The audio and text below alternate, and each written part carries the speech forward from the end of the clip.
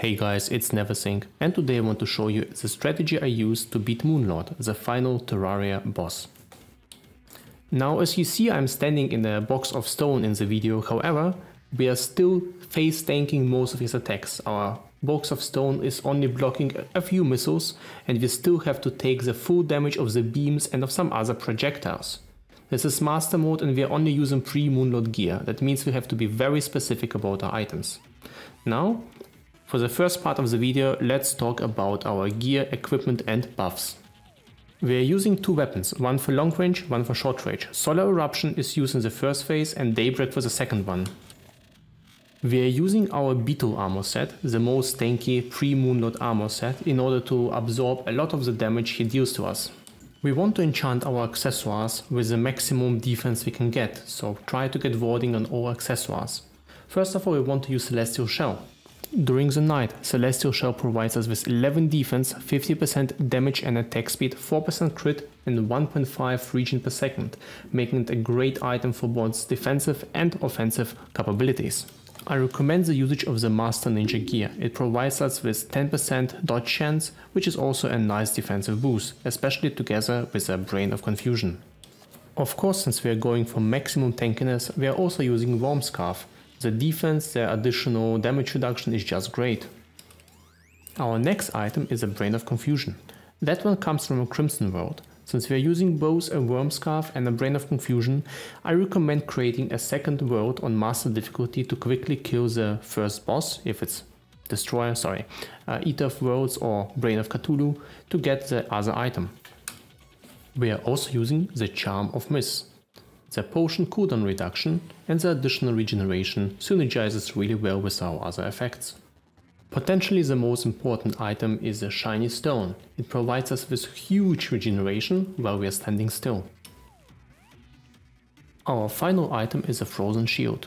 On top of the nice defense boost, it also provides us with really high damage reduction once we are on low life.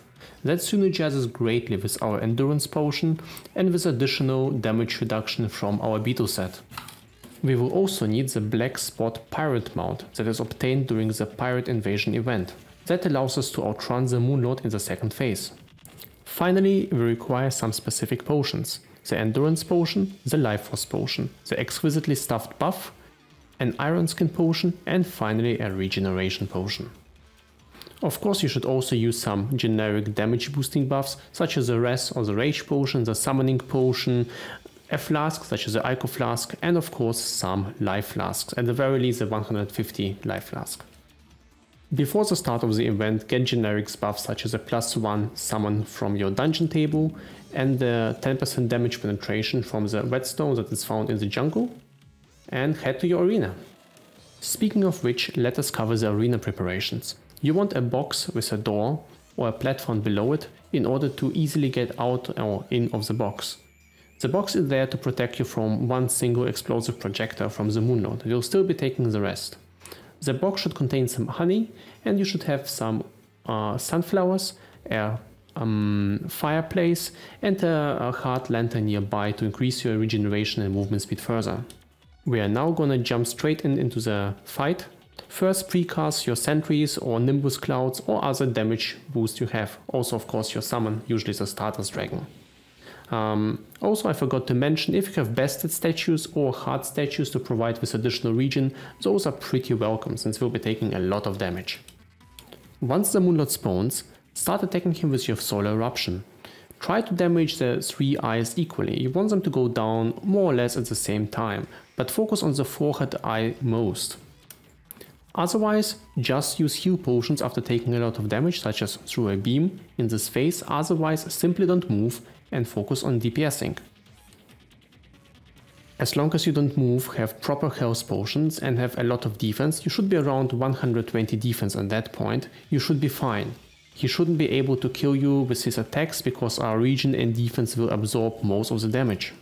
It's also worth mentioning that you can also fight him outside with such an equipment. However, to make it really safely, I recommend getting a Rod of Discord to teleport through his beam. Theoretically, you can probably even lose 1 or 2 items or not be so precise with your enchantments, because we still have quite a bit of HP once we leave this phase. Still, if you struggle with this fight, it's likely because you're missing on proper enchantments or missing some of the buffs.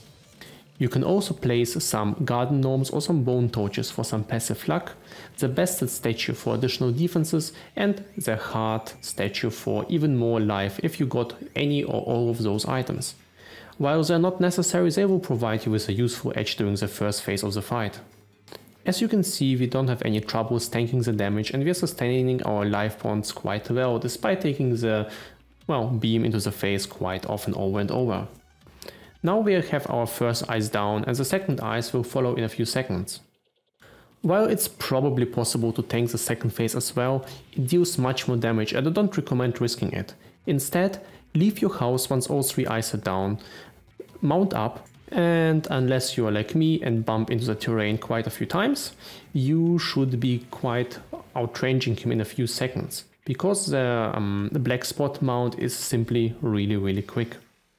Once you gain some range, he shouldn't be able to damage you with his beams, and you just need to dodge or survive a few attacks. These are much less deadly than the attacks previously, and with your life regen, some fireplaces and maybe some heart lanterns along the way, there shouldn't be any trouble even if you are bad at dodging.